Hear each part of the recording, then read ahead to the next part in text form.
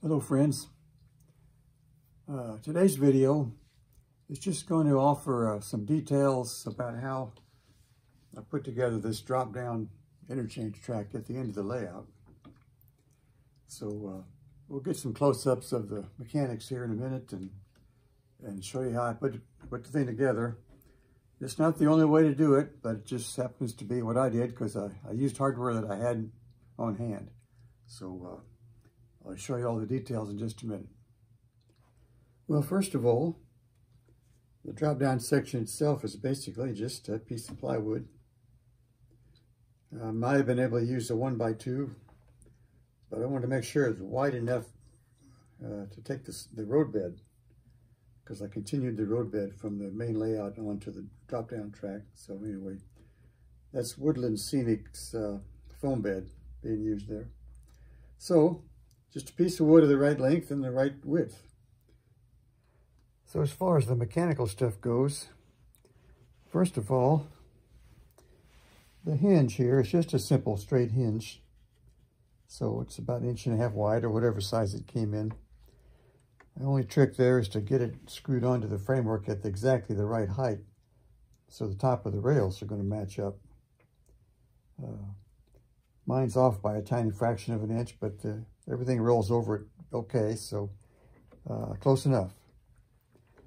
The other thing of interest, of course, is this support mechanism here under the lift up.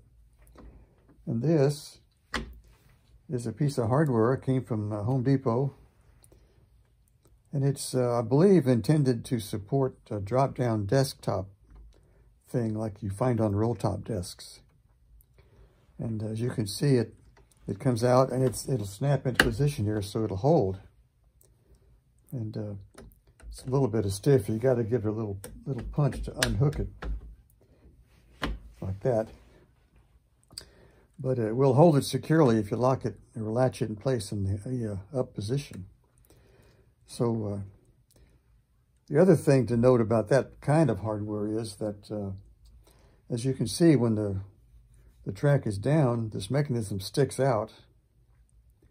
And in my case, that's no particular problem because it doesn't stick out any further than this extra scenery from my for what I call the end plate on the backdrop here.